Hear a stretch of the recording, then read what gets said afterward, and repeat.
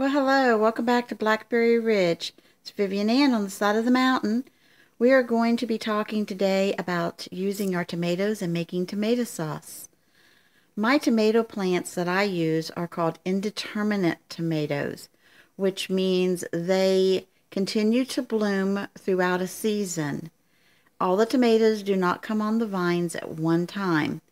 If it comes on at one time, any plant, that is called determinate, which means the time is determined for the plant to be producing. What I am showing you here is bags of tomatoes that I have just taken the core, the little top of the core off, and I have frozen them. Just put them in a bag, put them in the freezer. Didn't do anything special to them, just washed them.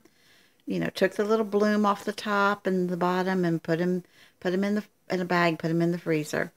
Then when I have enough tomatoes that are saved, then I go and I do something with them. Because when I do sauces or paste, tomato soup, pizza sauce, any of that, I want to have my canner as full as possible because I don't want to use up all my propane doing little tiny batches. So what we have going here is the tomatoes that are frozen. Let's up a back here. So these are just, oh, this is kind of heavy. So these are just frozen. And what I have done is that I have put them in my pot that I use for water bath canning. And I have a low flame going, and I just have them in here. I'm just going to kind of warm up the water a little bit so that these can thaw. We'll get back in a little bit.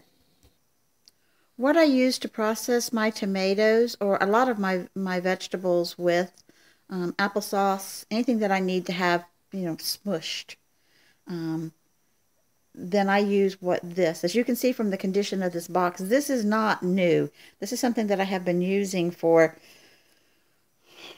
I don't know, 6, 7, 8 years, for a little while. This is a Victoria food strainer, and it's like one of my right hands.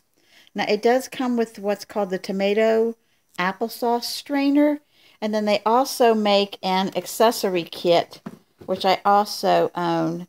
And this comes with the berry screen, the pumpkin screen, the grape spiral, and the salsa screen, extra coarse. Sometimes when I'm doing my sauce, I will use the salsa screen, just to let you know. I have already been using this.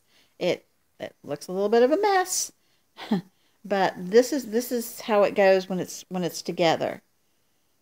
The sauce comes out through here. You put the tomatoes in this part, plunge it down. The sauce comes through here, and the peels and seeds comes out here. And I already have about 6 cups. This is one of those big things. About 6 cups of sauce.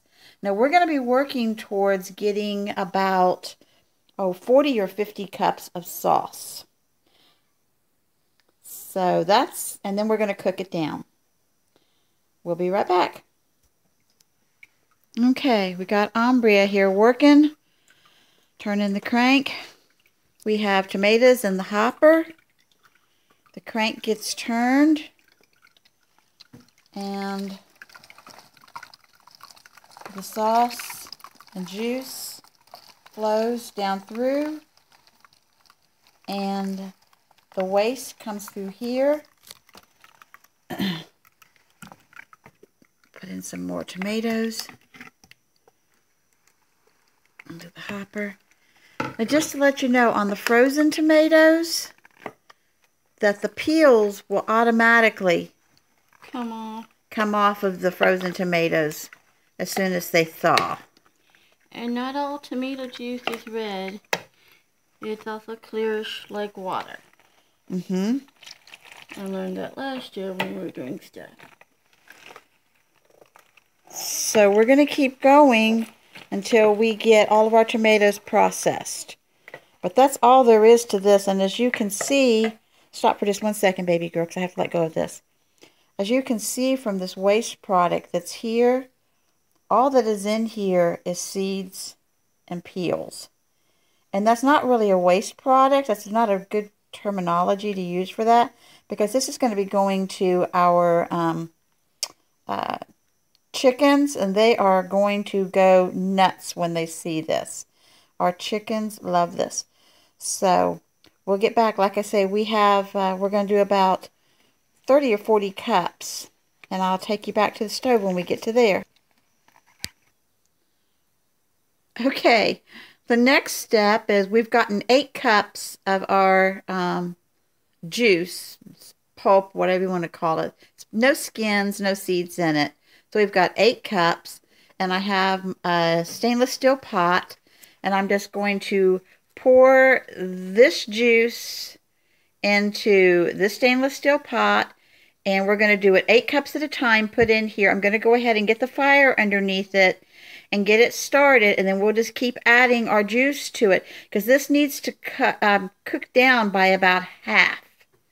So it's a little bit of a process, but this needs to cook down to about half, and we're going to continue until we have all of our tomatoes, both the fresh ones and the frozen ones, totally turned into this juicy, pulpy stuff. And then we're going to cook this down, and then I am going to water bath can it. We'll get back with you at that point.